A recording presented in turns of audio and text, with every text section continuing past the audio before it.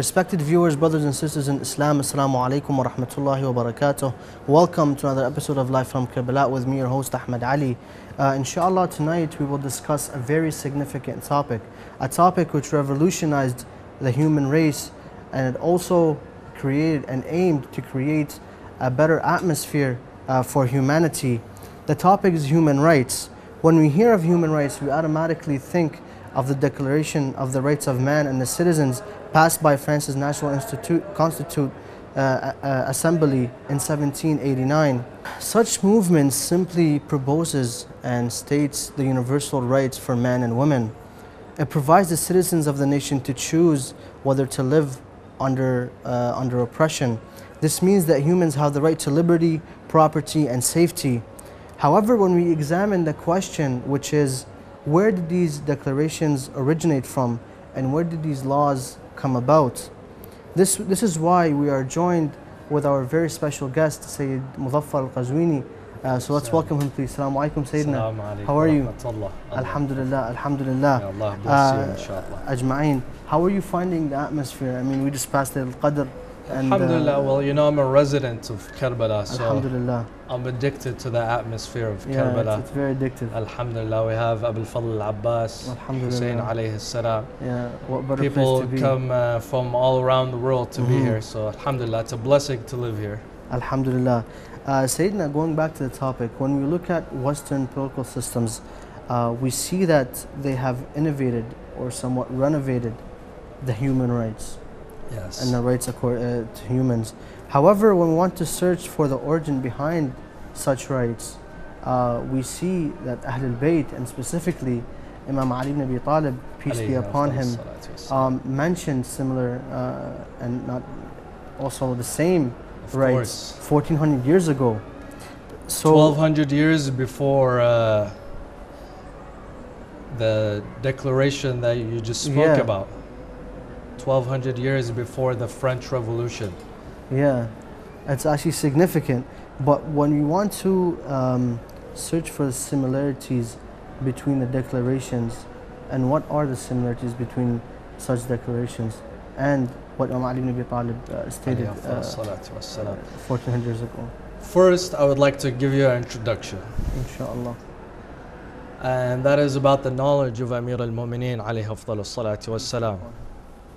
Those who wrote this declaration in the 1790s, they were educated people, but of course their knowledge was through reading and grasping words through history. Reading history of people, I'm sure, like Ali ibn Abi Talib alayhi afdalus salatu wassalam.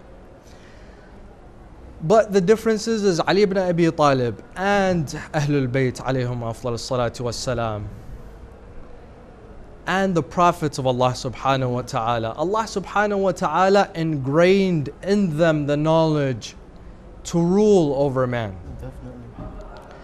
Because Allah subhanahu wa ta'ala placed them as his vicegerents and khalifas on this earth. So Allah subhanahu wa ta'ala gave them the keys to rule upon man. That's the difference. So when Ali ibn Abi Talib alayhi afdal salatu wassalam says something, it's because Allah subhanahu wa ta'ala has ingrained the solution for society within him. Speaking of the knowledge of Amir al-Mu'mineen alayhi afdal salatu wassalam, I would like to share a hadith that was given to us by Sayyid Hashim al-Bahrani. Sayyid Hashim al-Bahrani is a very well-known scholar.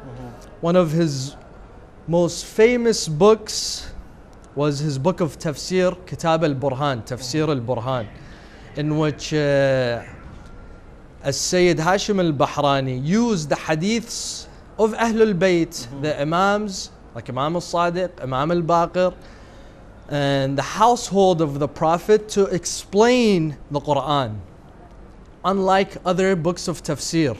So for example, if he is illustrating and explaining Surah Al-Hamd, he brings a hadith by Imam al-Sadiq that explains the Holy Quran. Also, Sayyid Hashim al-Bahrani has written a book called Madinatul Ma'ajiz. the city of miracles, in which he explained and gave us the miracles of the 12 ma'sooms. In this book, he speaks of the dispute that occurred between Musa alayhi salam and Khidr alayhi salam. And this is a well-known dispute. It's mentioned in the Quran that when Musa alayhi salam met with Khidr alayhi salam, and Khidr killed a young boy, he sunk the ship, he broke down the wall. Musa was baffled. He didn't know what was going on. You killed a young boy, you sunk a ship, you broke down a wall, because Musa did not have the knowledge. Of course, Sayyid Hashim al-Bahrani narrates this hadith from al-Sayyid Wali bin Ni'matillah al-Husaini al-Radawi al-Ha'iri.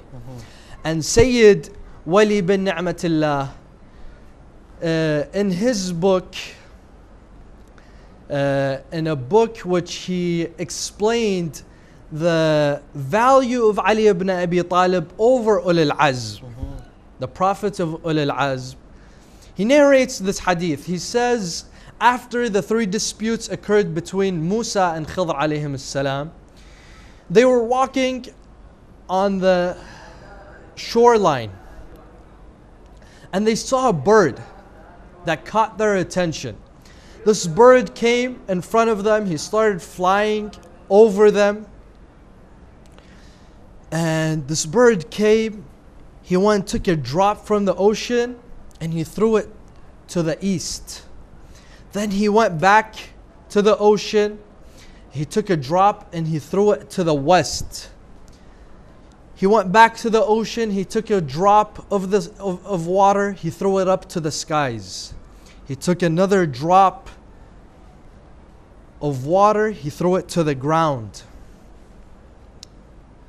Musa and Khidr were confused. What is this bird doing? What is this bird? We've never seen it before. As they were speaking, Musa was telling Khidr, do you have knowledge of this? Khidr told him no.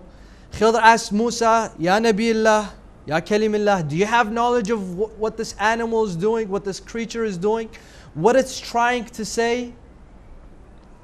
Musa responded, no, I have no idea what this bird is doing. Meanwhile, a fisherman comes.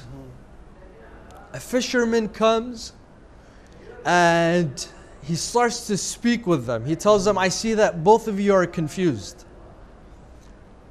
Are you guys confused about this bird? You've never seen this bird before?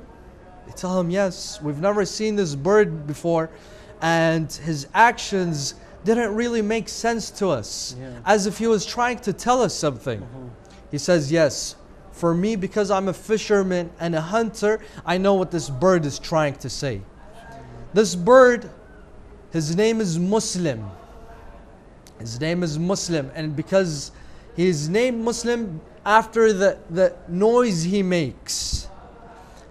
The noise he makes, it explains or it translates as the bird is saying that I am Muslim. Aslamt, Muslim. That I give everything to Allah subhanahu wa ta'ala. And this bird was trying to tell both of you, O Musa and O Khidr, that by Allah subhanahu wa ta'ala that created the east, and He created the west, the Lord of the east and the west, and the skies and the earths, Allah subhanahu wa ta'ala will send a messenger in the end of time by the name of Muhammad. And Muhammad sallallahu alayhi wa alihi will have a successor. His name is Ali ibn Abi Talib. By the Lord of the east and the west and the skies and the earths, your knowledge is like the drop I dropped into the ocean compared to the knowledge of Ali ibn Abi Talib. And this hadith, Sayyid Wali bin Ni'matullah al-Husaini al-Radawi al-Ha'iri says This hadith was taken from one of the disciples of Isa in one of his templates. And it was also written in the Torah, explaining to us the knowledge of Ali ibn Abi Talib. The knowledge of Ali ibn Abi Talib is greater than the knowledge of Musa, the knowledge of Khidr. He is the gate of the knowledge of Rasulullah sallallahu alayhi wa alayhi. Similar to that, Prophet Muhammad sallallahu alayhi wa sallam states, "Ulama ummati ka anbiya bani Israel bal afdal." The scholars of my ummah are similar to the prophets, not the infallibles, not the and the reason behind it is because we study the teachings of Ahlul Bayt. Yeah. Without the teachings of Ahlul Bayt, we wouldn't be anything. Definitely. So if one of us studies the teachings of Ahlul Bayt and truly implements them, then inshallah Allah subhanahu wa ta'ala, also with piety and iman, some of us can reach the maqam of the prophets of Bani Israel. Because you know, Bani Israel, Allah subhanahu wa ta'ala sent them prophets to a village, sometimes to a household. This is what historians say, sometimes to themselves, just for his immediate family, a small village of 10 people. Allah subhanahu wa ta'ala sent so many prophets to Bani Israel. So I wanted to give you this introduction about the knowledge of Amir al-Mu'mineen alayhi afdal as-salatu was-salam. This is why Ali ibn Abi Talib had the knowledge 1200 years before the French Revolution. This is why Ali ibn Abi Talib can speak the way he spoke, because his knowledge was engraved and given to him by Allah subhanahu wa ta'ala, the creator of man, the creator of society, the creator of government. Allah subhanahu wa ta'ala gave him the knowledge. So inshallah now we will see the first law that was embedded or given by the French doctrine, and I will give you something similar from the words and pearls of Amir al-Mu'mineen alayhi afdal as-salatu was-salam. Yeah, the first article, the first law that says, men are born and remain free and equal in rights. Social distinction can be found only on the common good. Sorry, yeah, if you can elaborate on that. I'll give you a word by Amir al-Mu'mineen. Amir al-Mu'mineen alayhi afdal as-salatu was-salam, salamullahi alayhi. Amir al-Mu'mineen says, لا تكن عبد غيرك وقد جعلك الله حرا. Definitely. Don't enslave yourself to others when Allah subhanahu wa ta'ala, your creator, created you a free man. Do you see the comparison between the words of Amir al-Mu'mineen alayhi afdal as-salatu was-salam and the French doctrine? Today we live in the 20th century, okay? The year 2015. Today, if someone wants to write a paper, a book, there are so many counts of plagiarism. Yeah. Especially if you're doing your master's, you're doing your PhD. Every single word that you have to say, basically, you have to reference it to someone if it does not belong to you. Definitely. But when we look at this doctrine, do you see any references? No. Do you see any references? No. So these people weren't the first people to say this. And they never implemented it, as you read. It was never implemented. It was just a theory. And from this theory, the human rights started to spread upon planet Earth. Yeah. So-called human rights. So-called human rights. But Amir al-Mu'mineen alayhi afdal as-salatu was-salam actually implemented. Yeah. It was actually till today, no one has implemented these laws but Amir al-Mu'mineen alayhi afdal as-salatu was-salam.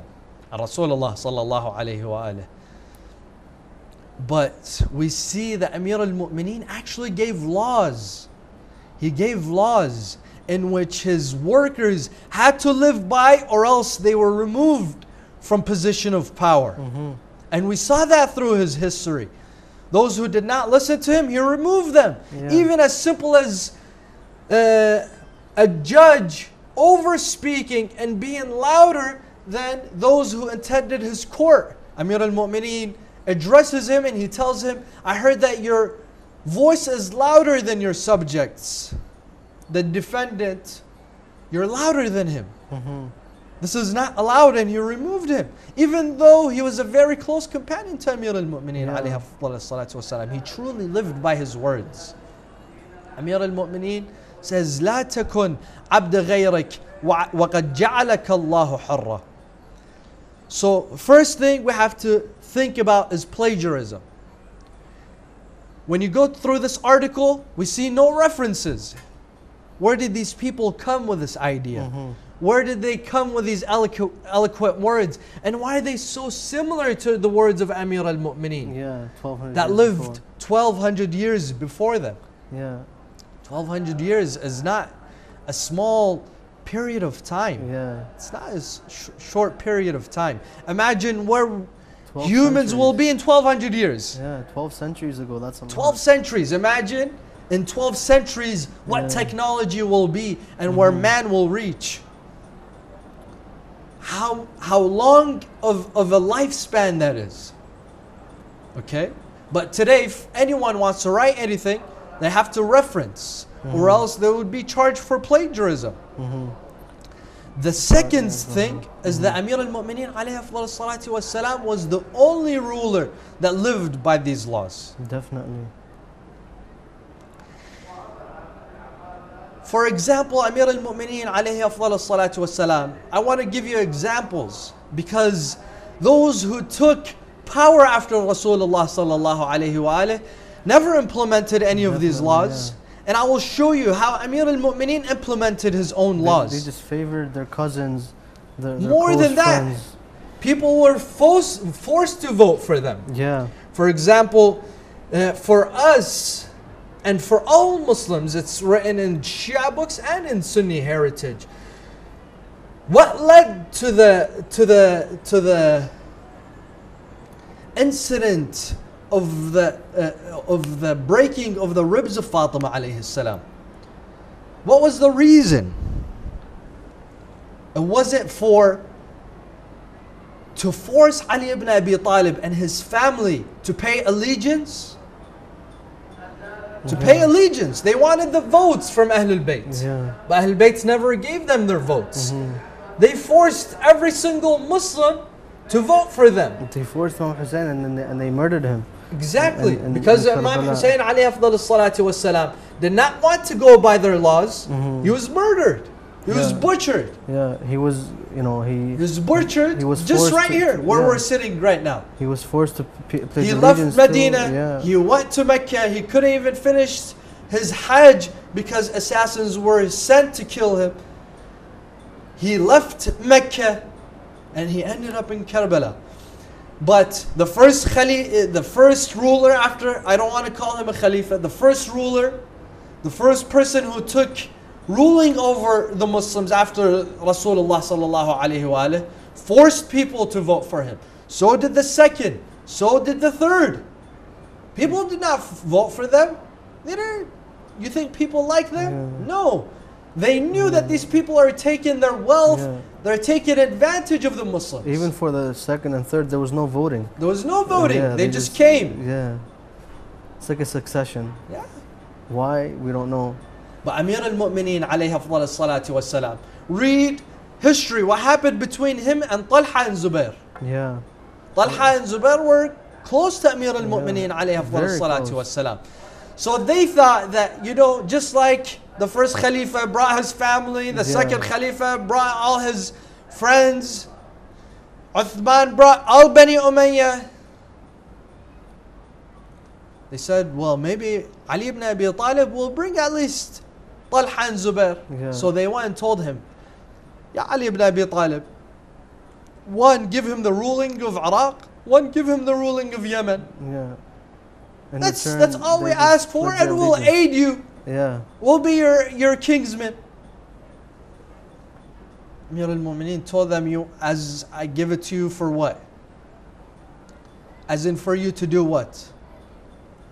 You want to abide by my laws? We can sit and speak about it. If you want to live by your laws, then no, we cannot. Thus, Talha and Zubair left to where? To Basra. And they made their treachery and treason against Ali ibn Abi Talib in the Battle of Jamal. But look at the words of Amir al-Mu'mineen. Amir al-Mu'mineen says, فَبَايَعَنِي عَلَى هَذَا الْأَمْرِ وَلَوْ أَبِيَا لَمْ أَكْرَهُمَا كَمَا لَمْ أُكْرِهْ غَيْرَهُمَا. If they want to give me allegiance, ahlan wa sahlan. If they don't want to give me allegiance, I won't force them. Like the Khalifas before me or the rulers before me forced people to give them allegiance. I won't even force them, just like I didn't force one person to pay allegiance to me or give me allegiance. And Amir al-Mu'mineen, before they left to Basra, he told them, Ya Talha, Ya Zubair, don't commit treachery. I know you're not leaving for Umrah. I know you're not leaving for Umrah, because they told him, Ya Amir al-Mu'mineen, we're going to go to Umrah. Yeah. But they didn't. They went to Kufa, they went to Basra, and they mobilized troops against Amir al-Mu'mineen alayhi afdal salatu wassalam. In another segment, Amir al-Mu'mineen alayhi afdal salatu wassalam says, دعوت الناس إلى بيعتي فمن بايعني قبلته ومن أبى تركته. I called upon people to give me allegiance. Those who gave me allegiance, I accepted them. And those who did not accept to give me allegiance, I left them. Yeah. You are a free man. They still lived under Ali ibn They Talib's ruling. they lived freely amongst him. Yeah. More than what the Khawarij did with Amir al-Mu'mineen. Yeah. Inshallah, we will explain how rude the Khawarij were. They started simply and they became savages against Amir al-Mu'mineen alayhi afdal salatu wassalam. It's unfortunate. Loudmouth. They disrespected him.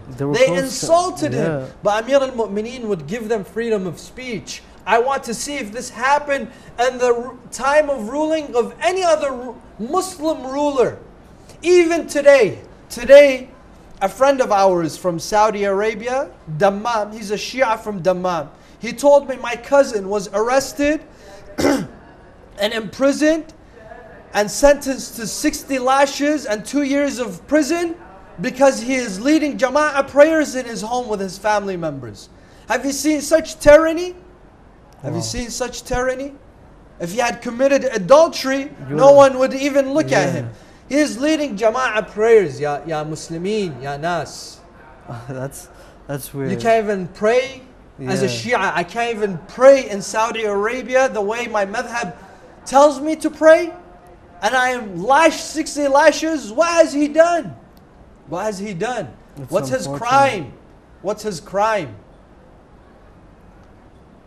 What's his crime? When barbarians and animals roam freely in Saudi Arabia. Yeah. And yet the simple citizens. But a person who is a righteous believer, conducting his daily prayers, he is sentenced to 2 years in prison and lashed 60 times. More than that, when this new ruler came to Saudi Arabia, do you see how they even made children pay allegiance to him? Yeah. In schools, they put a picture of him. Yeah. Someone stands behind the picture, puts his hand, and children come and pay allegiance. It's weird to see that.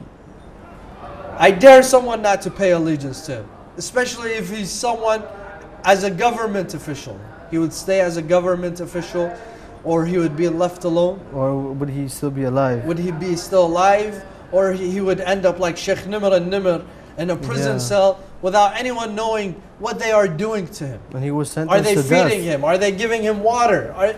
You don't even know what's going on. And same thing occurred in the life of the rulers of Bani Umayyah, the rulers of Bani Abbas, the first, the second, the third.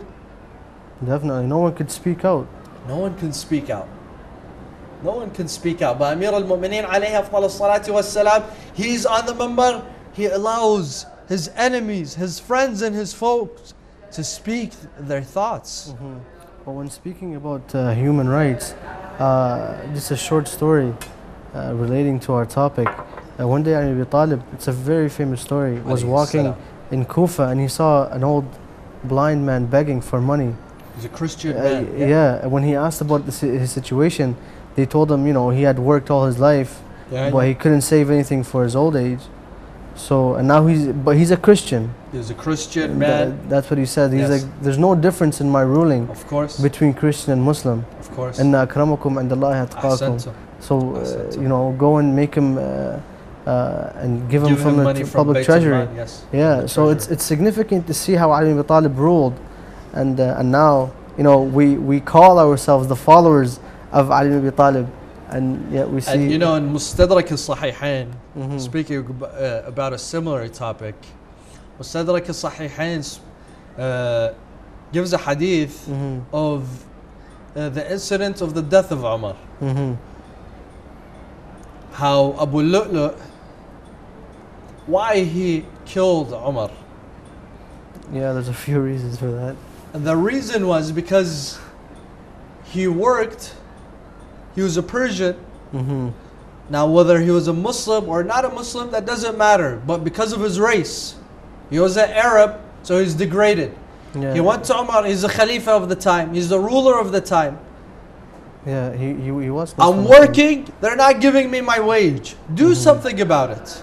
If you don't do something about it, who's going to do something about it? Yeah.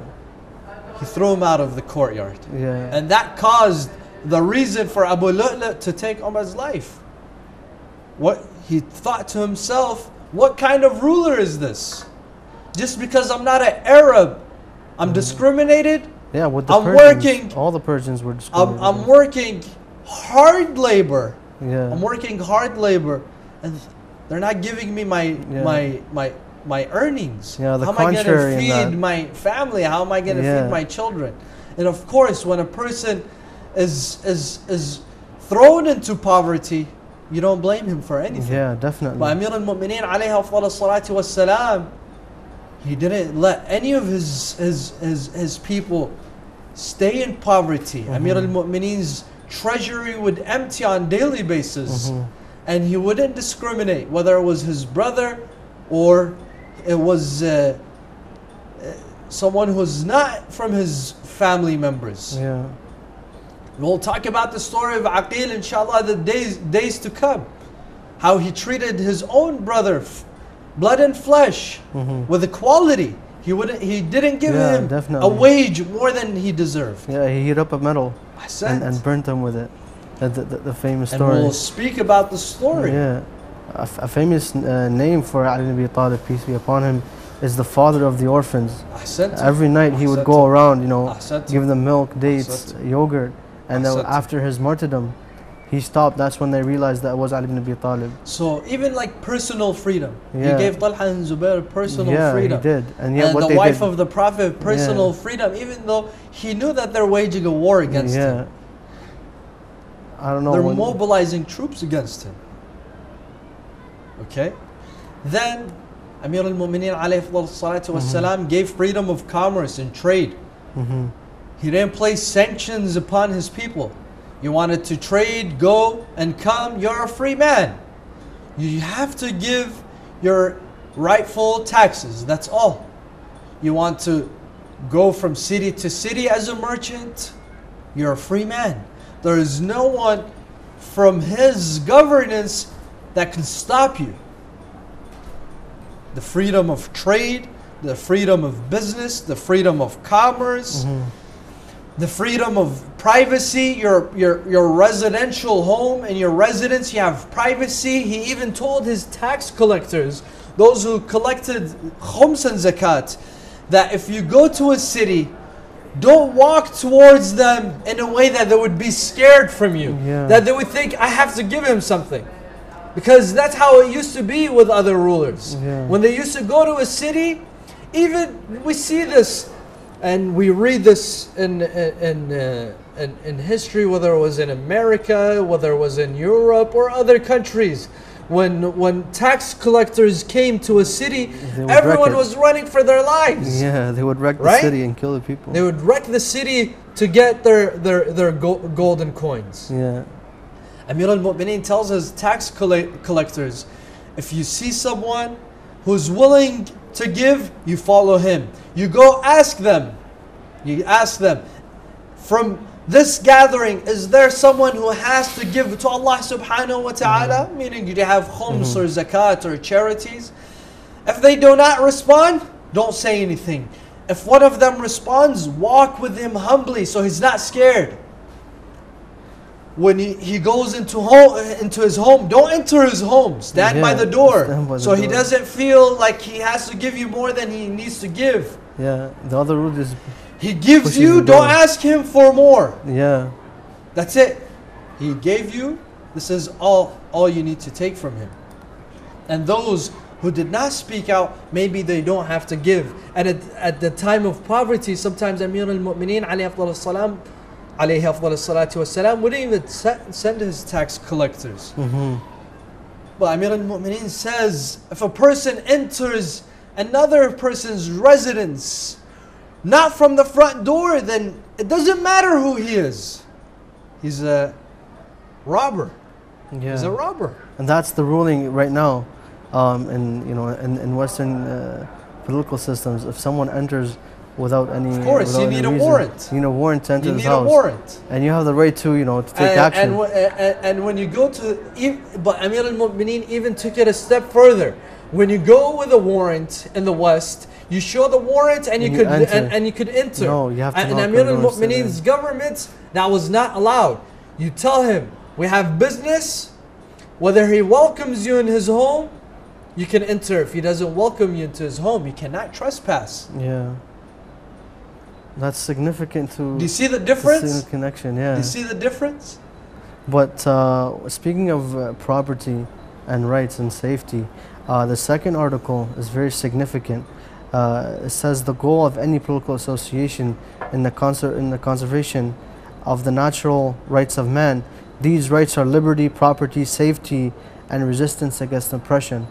Imam Ali ibn Talib, you can elaborate on that. But Imam Ali ibn Talib spoke about that specifically. Of course. During his ruling. He said, we will speak about the 17 laws. Inshallah. And inshallah I will give you 17 laws that Amir al-Mu'mineen embedded in his and mentioned in his. Ali ibn Talib, peace be upon him, says, he says, a ruler is not a person or in a condition or a situation of ruling over the people, but to serve the people. Of course. And that's what the rights are mentioning right now. Of course. It's significant to see that when Muawiyah came into years. Kufa, he told the people of Kufa, I didn't come here so I could serve you. No, I came to Kufa so I could command over you. Yeah. And it's funny when people don't even read history. Yeah. They don't even open a book.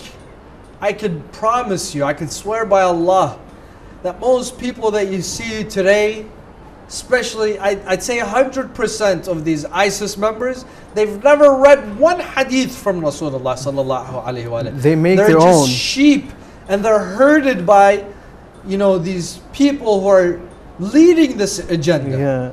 Yeah. Rasulullah came by the sword. Rasulullah did not kill one Muslim. One disbeliever.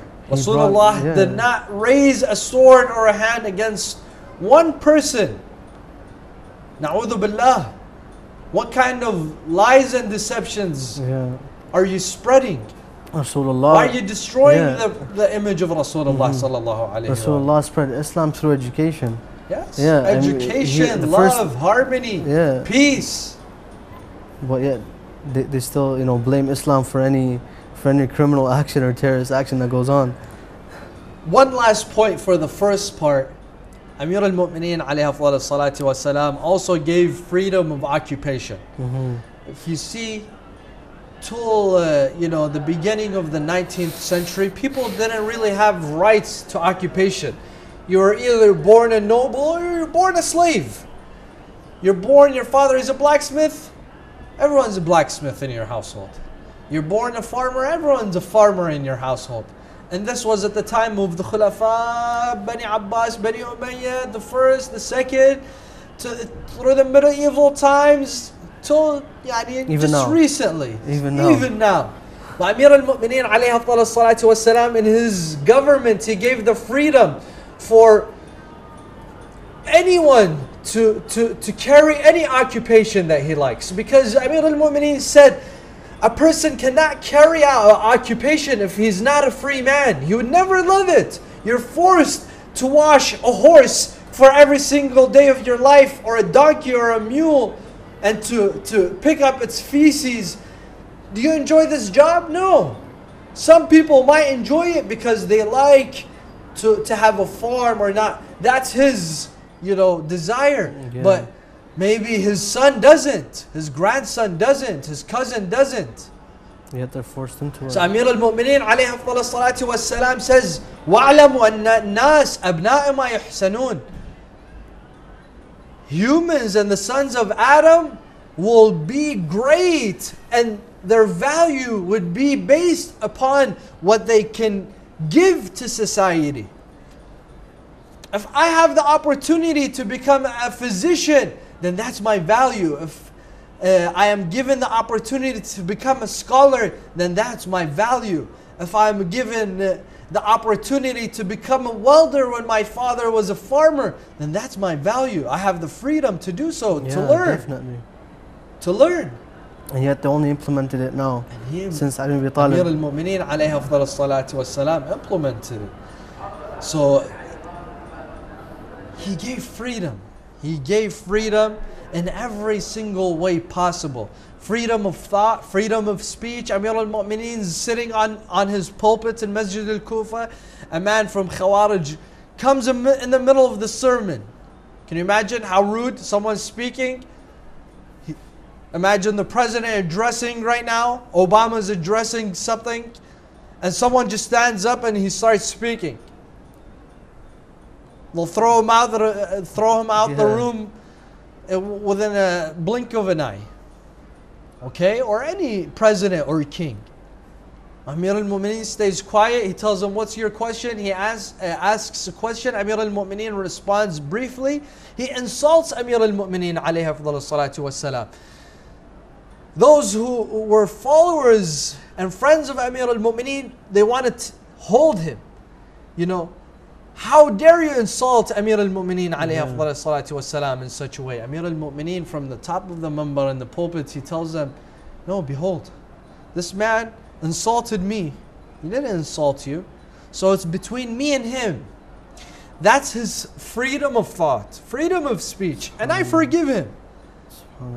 And it was the same people, the people of Khawarij, that ended up taking his life. Yeah, he died for, seeking justice. And it's unfortunate to see how such a significant character can die for such a pious... for such a beautiful cause. Yeah. But of course, shaitan will always mislead man, and there's always people who will work with shaitan. Definitely, because heaven is not for everyone. Some people are actually shaitan. They look like them. Have you seen these guys with big beards? Yeah, the ISIS, I seen those. Scary looking guys, huh? Subhanallah. No nur in their faces. It's, Allah subhanahu wa ta'ala states in the Quran, Simam fi wujuhim. Ahsant, min athar as-sujud. These guys also, you see their traces of killing and massacring in their faces. And yet they reference them to Islam.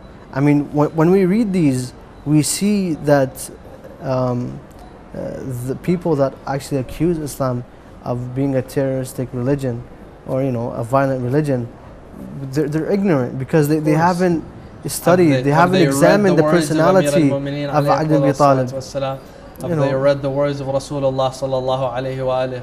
Have they read the words of Fatima alayhi salam? Imam al-Hassan, al-Hussein alayhi salam? Yeah, the 12 infallibles. The 9 sons of Hussein alayhi salam. May Allah peace and blessings they haven't.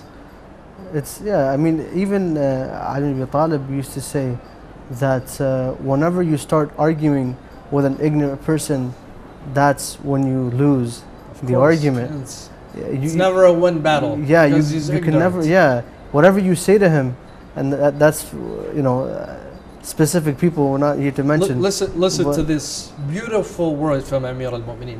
I mean, just this quote from Amir al-Mu'mineen is enough to run a government. Honestly, Amir al-Mu'mineen says, "Al-haq la yujri li ahad illa jara alayh." Justice will walk alongside with everyone, and as it walks with him, it will walk against him. The ruling of a government will protect everyone, and it will stand against everyone at the same time. Definitely. وَلَا يُجْرَى Sorry, I continue. عَلَيْهِ إِلَّا جَرَى لَهُ.